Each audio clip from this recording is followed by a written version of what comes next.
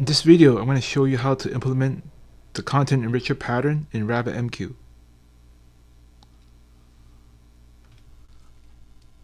If you're watching this on YouTube and you haven't already subscribed, please do so by clicking on the subscribe button. So let's begin by talking about what is the Content Enricher Pattern. The Content Enricher Pattern is an enterprise integration pattern where you have a basic message and it gets transformed into another message called an enriched message. This enriched message has more data than the original message. The content enrichment pattern is an enterprise integration messaging pattern. Inside this pattern, there is an enricher which takes a basic document and then it produces an enriched document. In order to enrich the document, it needs to communicate with some external resource. And that's the responsibility of the enricher, is to become a gateway to that resource. And that's basically how you create the content enricher pattern. So now let's look at how we do that in RabbitMQ. Okay, so now let's take a look at how we set up the consumers and the queues within Rabbit itself. So here I have a graphical representation of how I configure the virtual host.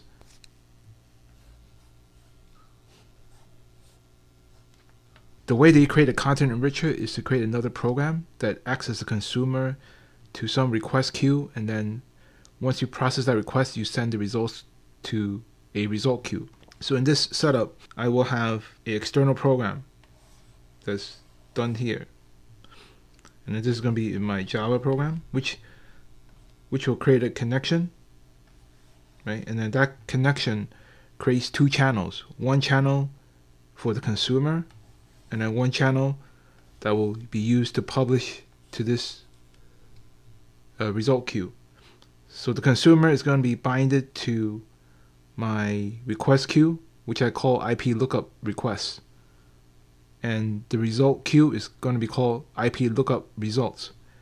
And what happens is when a message comes in to this queue, it's going to be consumed by this consumer, and then this consumer is going to call my IP lookup web service, right? And then once it finds the information and then it enriches that document, it will publish that document to my result queue.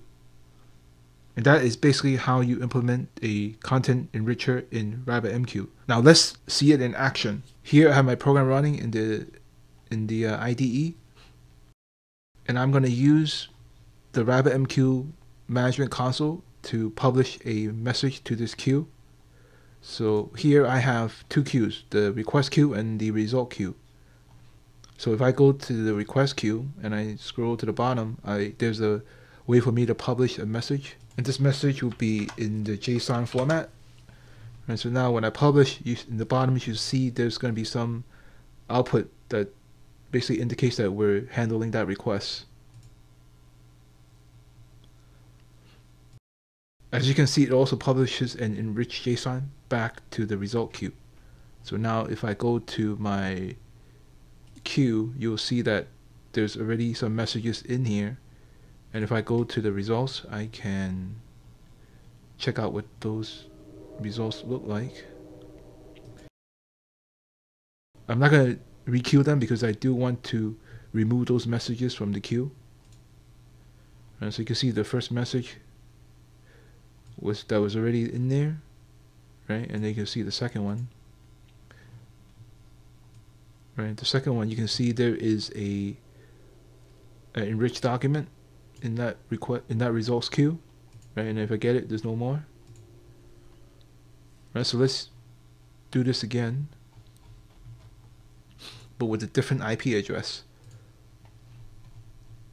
Okay, so I'm going down to my published message section of that queue inside the web management console, and in this case I will publish a different IP address. And you can see from the output on the bottom that it got the request from ipinfo.io with the IP address, and it's calling this web service, and it's requesting a JSON response. And you can see that for this request, is actually getting outside of the United States.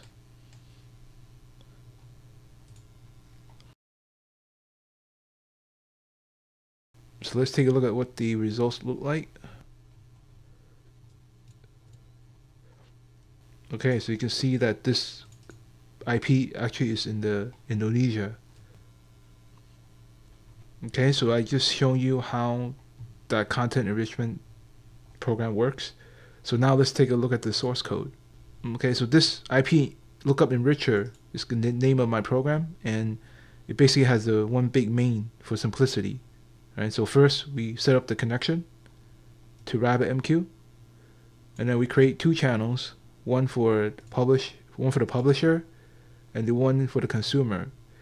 The one thing you need to know about the enricher is that it's both a consumer and a publisher, because it has to consume the message from the request queue, and then it has to publish the enriched message to the result queue. Right, so it has to be both the consumer of the request and the publisher to the result queue. After I set up the channels, I create a consumer, and in that consumer, it basically receives the JSON request message. It gets the IP address to look up, and then it calls the web service here.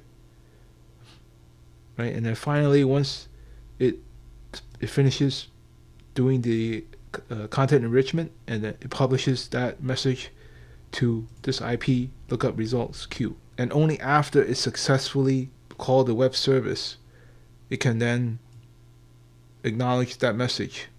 Right, so this is very important in RabbitMQ, because if this web service fails, we want to keep that message in the queue, right? So that when we restart, we can actually handle that message. So that's why we manually acknowledge the messages on our own. Right, and then finally, the last code is basically to bind this consumer to this queue.